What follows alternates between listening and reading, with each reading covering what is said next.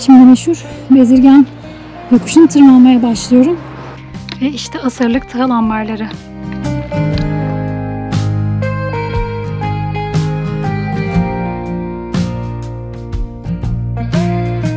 Biraz zor oldu buradan kalkmam. O kadar keyifli bir yer ki.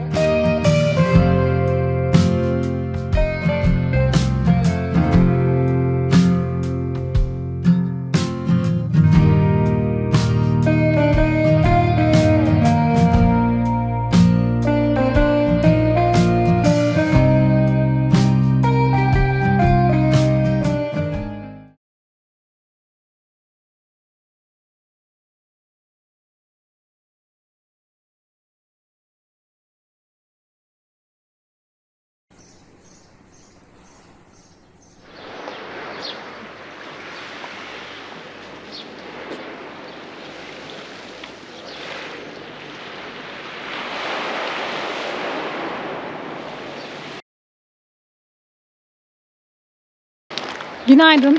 Yeniden Likya Yolu'ndan herkese selamlar. Aslında henüz Likya Yolu'na girmedim. Şu anda Kalkan sahildeyim. Çok erken geldim buraya. Yeni indim otobüsten ve kendimi buraya attım. Aslında biraz da buranın uyanmasını bekliyorum. Çok erken olduğu için henüz her yer kapalı. Şehir uyuyor. Marketler açıldığı zaman ufak tefek ihtiyaçlarımı alıp yola başlayacağım sonunda. Kalkan'dan başlayacağım bu defa. Kısa bir rota hazırladım. Aslında bu rotayı Kalkan-Demre arasını Ekim'de yapmayı planlıyordum ama dayanamadım. Yol beni tekrar çağırdı ve ben de geldim. Kısa bir rota yapacağım. Detayları zaten yolda yeniden paylaşıyor olacağım. Şimdi burada şu güzel gün doğumunda bir şeyler atıştıracağım. Kahvaltı yapacağım. Sonra yolda görüşürüz.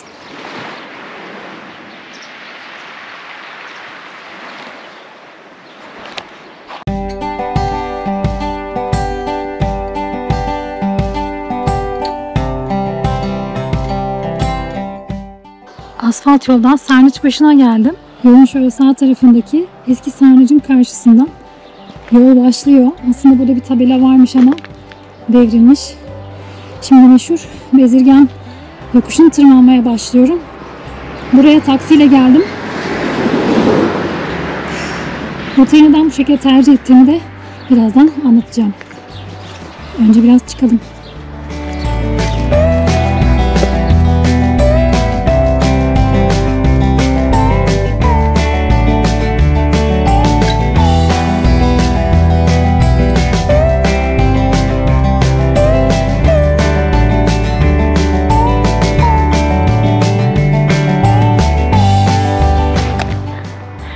Kalkan aşağıda kaldı. Şu yoldan geldim. Bir süre taş döşeli yolla ilerledikten sonra böyle bir toprak yola bağladı. Ve başlangıçta itibaren epey dik bir eğimle tırmanıyorum. Bayağı da öyle gidecek gibi görünüyor. Henüz başındayım ama şimdiden nefes nefese kaldım. Alışkın olmadığım için de olabilir. Tabii 20 gündür evlerde olunca. Malum. Çok güzel bir manzara eşliğinde ilerliyoruz. Yavaş yavaş tırmanıyorum. Zaten saat daha çok erken. Bunu fırsat bilerek sabah serinliğinden istifade ederek Bezirgan'a erken varmak istiyorum. Ondan sonra yol biraz düzleşiyor diye biliyorum çünkü. En azından bu zorlu tırmanış etabını güneş tepemize çıkmadan bitirmiş olalım. Saat 8 civarı. 8 çeyrek geçiyor galiba. Yoldan bugün geldim. Neden bu yolu tercih ettiğimi anlatayım biraz. Kalkan'a geldim direkt. Daha önce biliyorsunuz Patar'da bırakmıştım. Patar'dan devam etmek istemedim çünkü zaten orada yol Delikkemer'den sonra Patara'yı gezdirmek için o çiziyor. Yani ben Patara'ya gitseydim tekrar buraya geri dönmek zorunda kalacaktım. Gereksiz bir iş olacaktı. O yüzden Kalkan'dan başlamak istedim. Otobüste geldim. Kalkan'da indiğimde saat 6.30'tu. Ve daha çok erkendi. Marketler bile açık değildi. Biraz oyalandım. Sahilde kahvaltı yaptım. Sonra da Sarnıç Başı'na çıkmak istedim. Çünkü Kalkan'dan Sarnıçbaşı asfalt yoldan ilerleyen bir yol ve 3 kilometre yaklaşık asfalt ve tırmanış olan bir yolmuş. Sabah enerjimi orada tüketmek istemedim. Erkenden çıktım. İyi oldu. Yolda çok fazla işaret görmedim. Diyordum ki şurada, şu taşın üzerinde ok var. Şuradan şimdi patikaya doğru bağlanacağız. Ve şuraları tırmanacağız.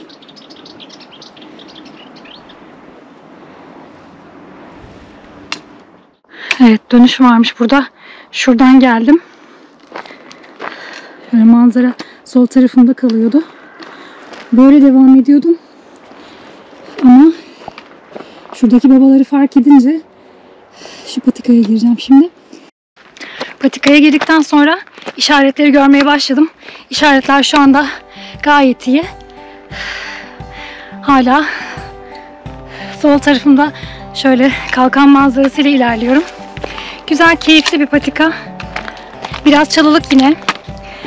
O yüzden yine yavaş yavaş ilerliyorum. Tırmanışı da bol bir parkur. Ama güzel bir yol. Bu arada ben yine tek çıktım yola. Yolda birileriyle karşılaşır mıyım bilmiyorum. Henüz görmedim. Bu parkur tabi Fethiye parkur gibi o başlangıç parkurları kadar kalabalık olmuyor. Bakalım artık, kısmet. Birileriyle karşılaşırsak beraber yürürüz. Olmadı sola devam ederiz. Sorun değil. Güzel, keyifli bir başlangıç oldu. Bir de bu defa ben çantamı daha da hafif tutmaya çalıştım. Zaten pansiyonda konaklıyorum. Geçen sefer öyle yapmıştım. Bu sefer de öyle yapacağım. Kamp yüküne girmek istemedim. Havalar da ısındı çünkü.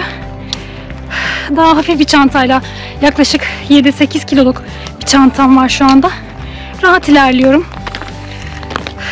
İlerledikçe yolla ilgili bilgileri de vermeye devam edeceğim.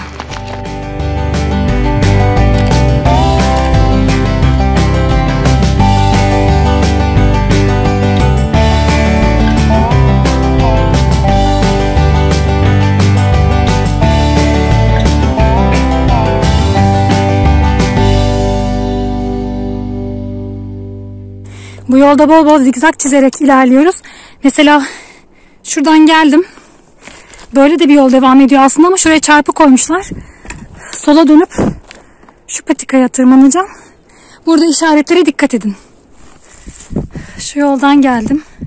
Yaklaşık yarım saat tırmandıktan sonra böyle bir düzlüğe ulaştım. Şurada şöyle bir taş ev var. Sahipsiz herhalde. Bir süre böyle daha hafif bir eğimle gideceğiz galiba. Tırmanış daha ne kadar devam edecek bilmiyorum. Ama soluklanmak için güzel noktalar var. Ben devam ediyorum. Az ilerisinde de böyle bir sarnıç var. Ama baktım kapağı olmadığı için içerisi kirli. İçilebilir bir su olduğunu sanmıyorum. Bu parkurda zaten bildiğim kadarıyla temiz su yok. Bezirgan'a ulaşana kadar. O yüzden mutlaka yanınıza suyunuzu depolayın.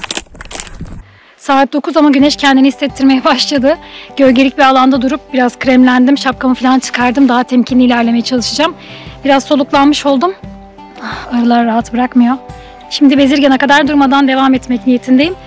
Biraz dinlendim. Hafif eğimle ilerliyorum gösterdiğim noktadan beri, o taş evden itibaren. Sanırım biraz daha dik bir çıkış olacak. Bakalım artık. Yolda göreceğiz.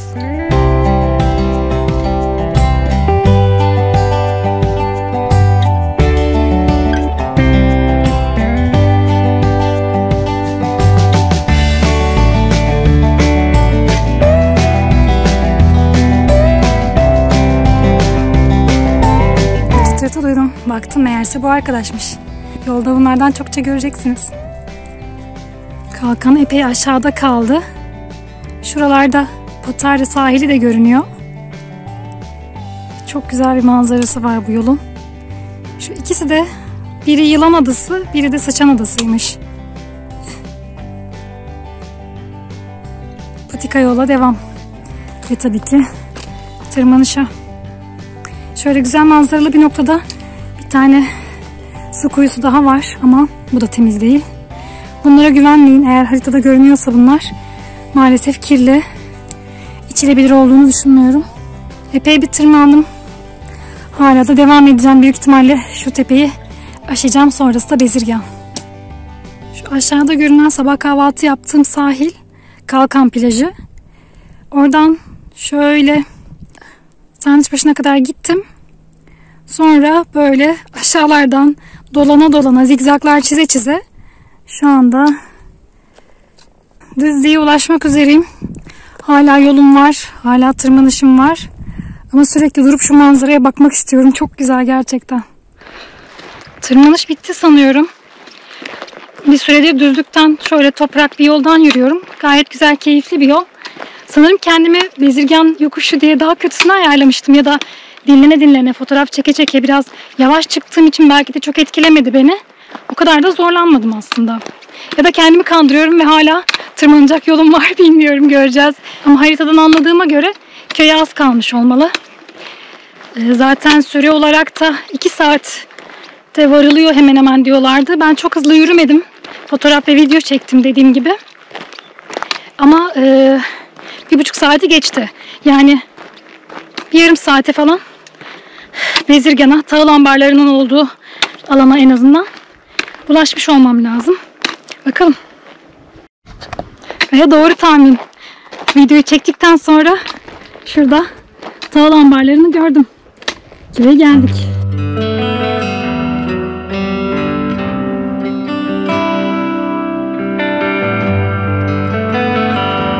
Ve işte asırlık tahıl ambarları. 50 tane sanırım şu anda mevcut. Bir tanesi taş, diğerleri hepsi ahşaptan. Hepsinde farklı işçilikler var. Özellikle de kapılarında. Ve çivisiz, birbirine geçme tekniğiyle uygulanmış ahşaplar. Mimarisinde de Likya'nın ayıt yapısından, şu üçgen yapıdan esinlenildiği düşünülüyor. Burada tahıllarını saklıyorlar. Kullandıkları ahşapların özelliği de buraya böcek vesaire giremiyormuş ve sağlıklı bir şekilde tahıllarını koruyorlarmış.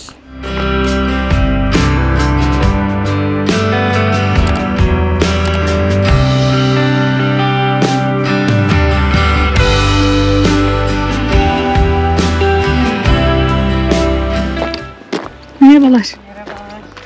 Köy meydanı böyle mi? Merkez bura. Buradan da dolanılıyor da. Bakkal. Merkez o tarafta mı? Tamam. Teşekkür. Bakkal olan yer o karşı. Tamam, sağ olun.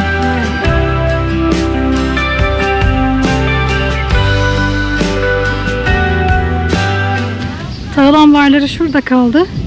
Oradan geldikten sonra dümdüz şu karşıdaki yola geçtim. Köy meydanı bu taraftanmış. Burada şöyle ağaç altına çok güzel bir yer yapmışlar. Köşk dediler buraya. Şu anda hiçbir yer açık değilmiş. Normalde dervişin yeri var burada, bir kahve.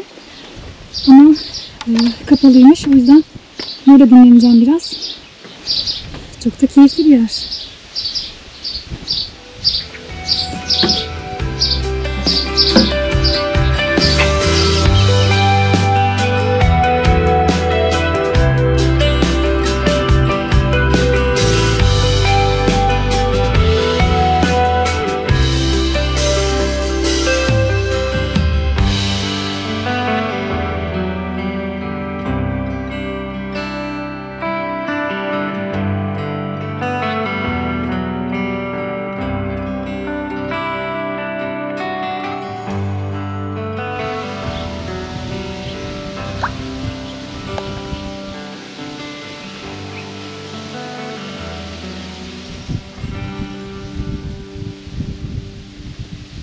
Biraz zor oldu buradan kalkmam. O kadar keyifli bir yer ki, bir de o kadar güzel esiyor ki çok iyi geldi gerçekten.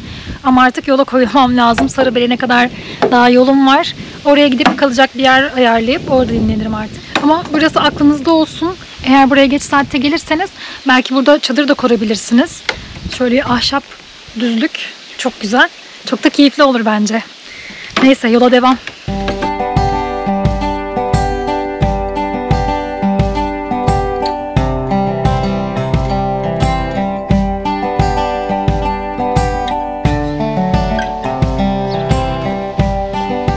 Çok güzel bir köymüş burası. Bezirgan'ı çok beğendim.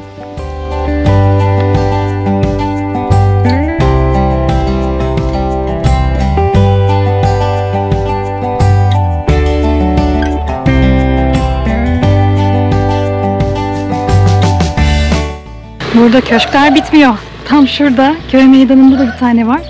Burada cami var, bir sağlık merkezi var. Yol caminin yanından devam ediyor. Burada çok güzel bir taş ev var. ahşap. Klasik bir Akdeniz mimarisi. Çok güzel. Ve burada bir tabela gördük. Sarıbelen'in 7 kilometre.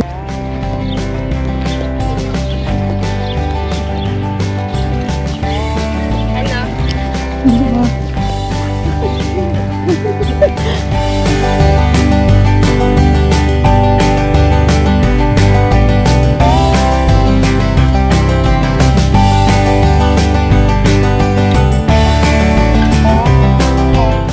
Şimdi burada bir dönüş olması lazım. Haritadan baktım.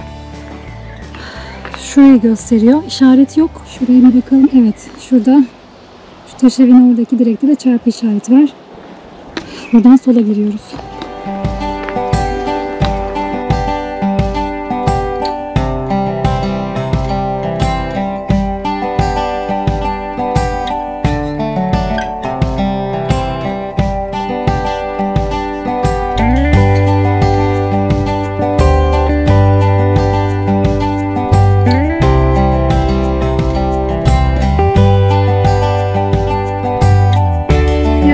Şu yoldan geldim. Böyle bir araç yoluna çıktı. Biraz önce gösterdiğim yol burası. Çok ilerlemeden hemen şurada zaten trafik işareti var. Onun yanında, onun arkasında şöyle çift boba yapmışlar. Şurada da var. İşaret de var. Buradan şimdi patikaya bağlanacağız. Bir süre bu patikada ilerleyeceğim.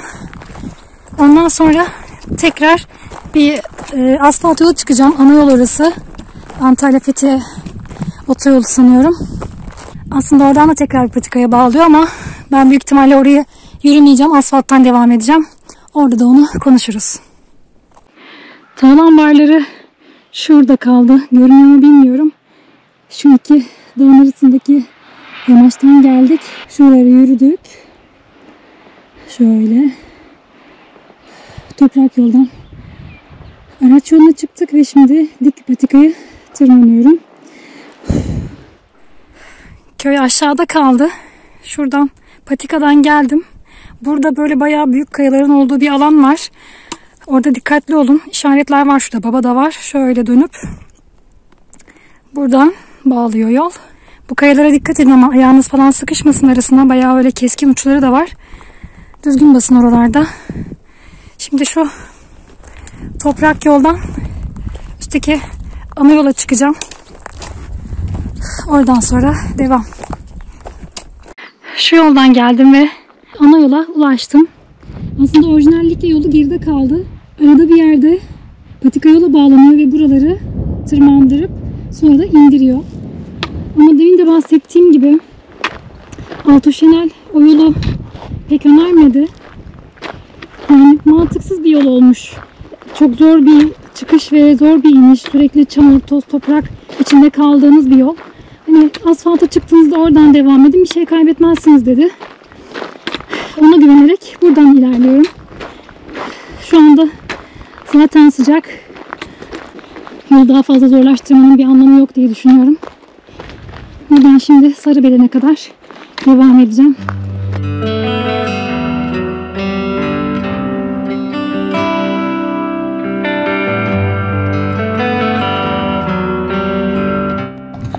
Şurada görülen yerleşim yeri Sarıbelen herhalde. Haritada başka bir yer göremiyorum çünkü. Bayağı da aslında yakınmış. Asfalt olmasına rağmen bence keyifli bir yol şu anda yürüdüğüm. Buraya yürümeseydim herhalde şu tepede patikalarda şu anda cebelleşiyor olacaktım. Tam kamerayı çalıştırdım ve jandarma geçti. Bugün pazar günü aslında sokağa çıkma kısıtlaması var ama bir şey derler miydi bilmiyorum. Beni görmediler burada. Asfalt yolda bulabildiğim tek ağacın altında gölgede biraz dinleniyorum şu anda. Yol yorucu değil. Asfalt rahat bir yol ama tabii sıcak. Burada bayağı etkisini gösteriyor. Biraz başım ağrıdı. Bir yarım saat kadar yolum kaldı sanıyorum. Asfalttan devam edeceğim. Güzel, keyifli bir yol oldu bence bugün. Özellikle Bezirgan'ı çok beğendim. Bezirgan yolu da çok güzeldi. Biraz çıkışı zorlasa da araba geçsin.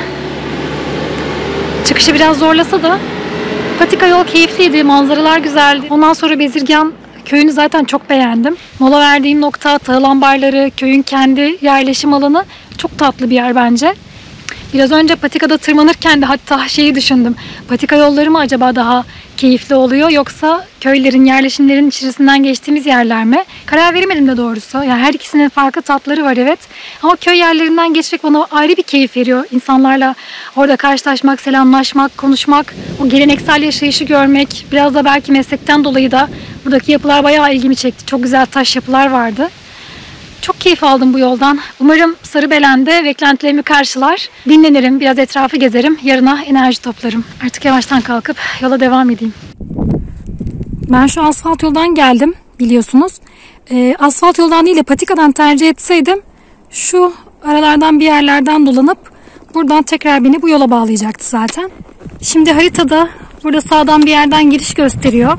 Bulabilirsem oradan girip köye devam edeceğim. Bulamazsam bu asfalt yol zaten her türlü oraya ulaştırıyor. Bakalım, göreceğiz. Evet, bahsettiğim yolu buldum. Şurada böyle bir su borusu var, kanal var. Onun oradan şöyle ilerliyor. Yol işaretlenmiş ama şurada gösterdiğim ağaçların orada tekrar dikleşiyor. Yani yine kötü bir iniş olacak. Asfalt yolda her türlü gidiyor zaten. Sadece biraz daha uzatıyor galiba yolu. Bir uç çiziyorsunuz asfalt yoldan giderseniz. Patika yol ise dikine bir kestirme oluyor. Ama ben yine riske atmayıp buradan devam edeceğim zaten. 15-20 dakikalık bir yolum kaldı.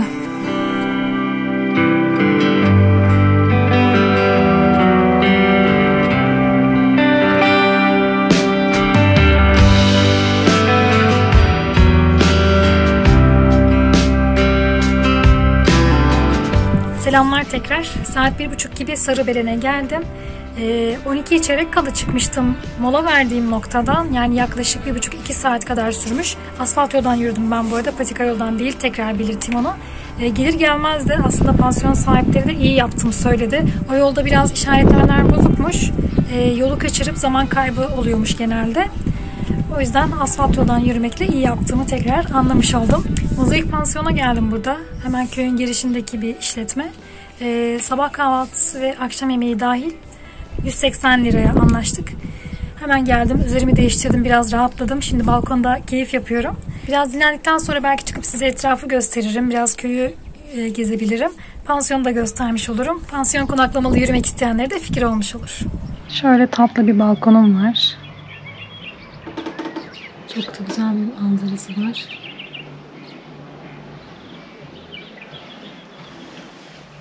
Odanın içi de bu şekilde. Şöyle ufak bir banyo, tuvalet, burada lavabosu. Böyle bir oda. Gayet sevimli. Bu arada çok güzel rüzgar esiyor burada. Hatta terası var. Birazdan oraya da çıkacağım. Terasta rüzgardan duramadım biraz önce. Belki biraz hafiflemiştir. Oraları da göstermek istiyorum. Günaydın. Günaydın diyorum çünkü en son dinlenmeye çekildikten sonra 2 saat falan uyumuşum. Ama yorgunluğun üzerine çok iyi geldi. Şimdi kendime gelmeye çalışıyorum. Birazdan akşam yemeği çıkacak saat 7'de. Yemeğimi yiyip dinlenmeye devam edeceğim. Aslında biraz çıkıp etrafı gezerim, kısa bir yürüyüş yaparım, etrafı gösteririm diyordum ama sanırım bu enerjiyi kendimde hissetmiyorum şu anda. Zaten yarın devam edeceğiz, o yüzden kendimi zorlamayacağım. Ama en azından size şöyle bir etrafı ve pansiyonu göstermek istedim.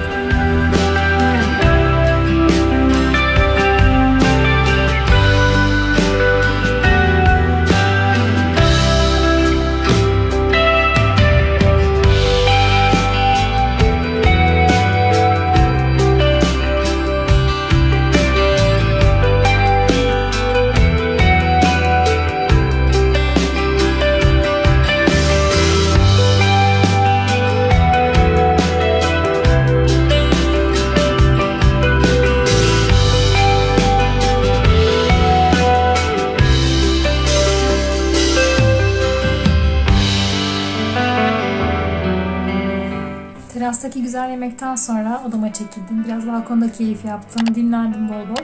Şimdi de erkenden yatmaya geçeceğim. Yarın uyanıp kahvaltımı yaptıktan sonra güneş çok fazla etkisini göstermeden yürüyüşe başlamak istiyorum. Yarınki hedefim Gökçeören. 14 kilometrelik sanıyorum bir yol olacak. Bakalım yarın bizi neler bekliyor olacak. Takipte kalın. Hoşça kalın.